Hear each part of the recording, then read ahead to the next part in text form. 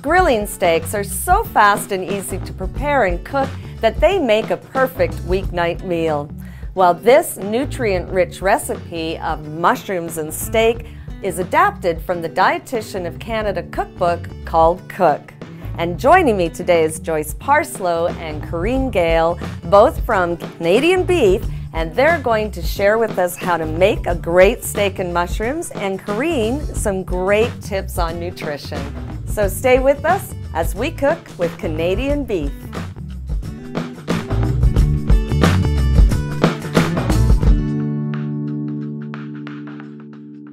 Start with beef strip loin grilling steaks.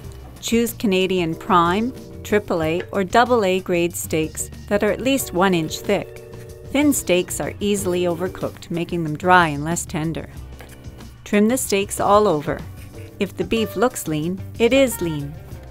Pat the steaks dry with paper towel to encourage browning.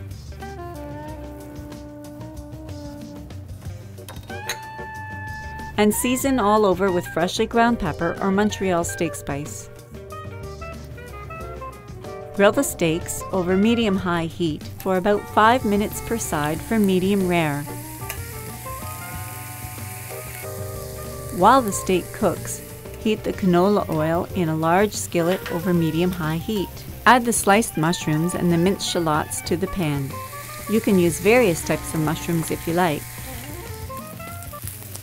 Sauté for about 4 minutes or until the vegetables are softened.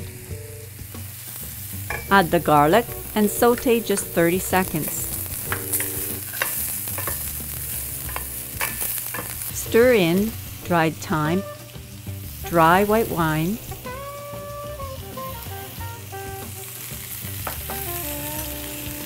and Worcestershire sauce. Cook for 2 to 3 minutes until the wine is reduced, and season with salt and pepper to taste.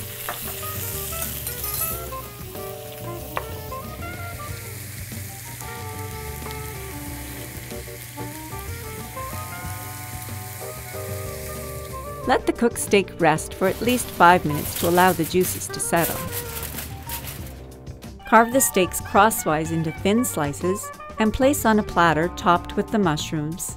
Serving the steak this way makes it easy to personalize each portion size. And since there's not one steak per person, there are fewer steaks to manage on the grill, so cooking is simplified. Corinne, this looks delicious, but would you consider steak an indulgence? Well, actually, steak is a healthy indulgence and one you can feel good about serving to your family. Even with the flavorful mushroom sauté, this recipe actually only has 144 calories per serving. It's lean and it's loaded with 14 essential nutrients. And beef is also part of Canada's food guide, of course, so really there's no reason not to make steak a part of your weekly meal plan. So what can we do to make healthier, lower fat beef choices? Well, a good rule of thumb that I like to tell people is this: if beef looks lean, then it is lean.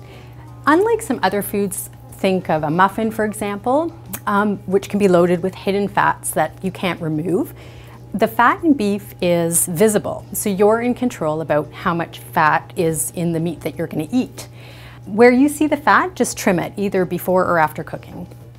Now, when you're talking about fat, though, isn't there bad fats in beef? Saturated fat? I'm glad you asked that. So here's a little known fact that I think is really important for people to know.